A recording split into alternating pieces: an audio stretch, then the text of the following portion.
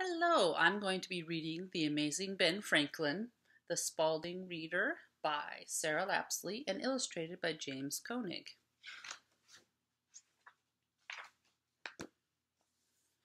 It was Saturday. "I want to go for a bike ride today," Laura said to her father. "But my bike pedal is broken." Dad looked at the bike. "A bolt is missing," he said. "We can fix it in my workshop." Dad liked to fix things. He had many tools and machine parts in his workshop. There was a small stove in the corner for cold winter days, too. An old-fashioned picture hung on his wall. "Who's that?" Laura asked. "Benjamin Franklin," Dad replied. "He lived a long time ago. He was an amazing person. Besides helping to found our country, Ben Franklin was an inventor and a scientist," Dad explained.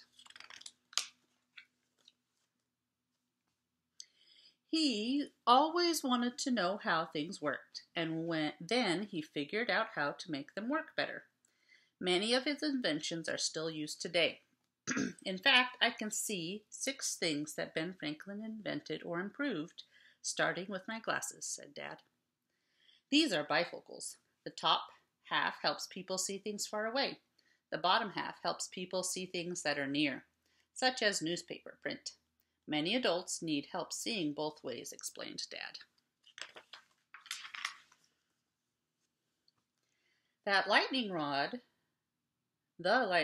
was also Ben's invention," Dad said.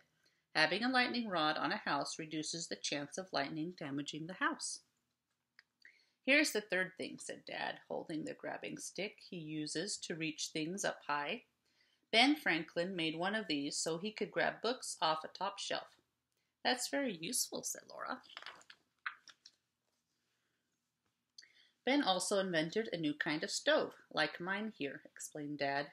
"This stove uses less fuel and makes more heat than earlier stoves. It is still called a Franklin stove." "That's amazing," said Laura. "What else can you see?" "The mailbox," said Dad. "He didn't invent mailboxes, but Ben was our country's first postmaster. He improved mail delivery." Dad screwed a new bolt onto Laura's bike pedal. "All fixed," he said. "Thank you," said Laura. "But what's the 6th thing?" "It is the odometer on your bike. This measures how far you've traveled," said Dad. "Ben made a type of odometer for postal workers to measure their routes." "No wonder you have Ben Franklin's picture on your wall," said Laura. Dad said, "Yes, it's a great reminder that if we are practical and resourceful, we can almost always find a way to solve a problem." The end.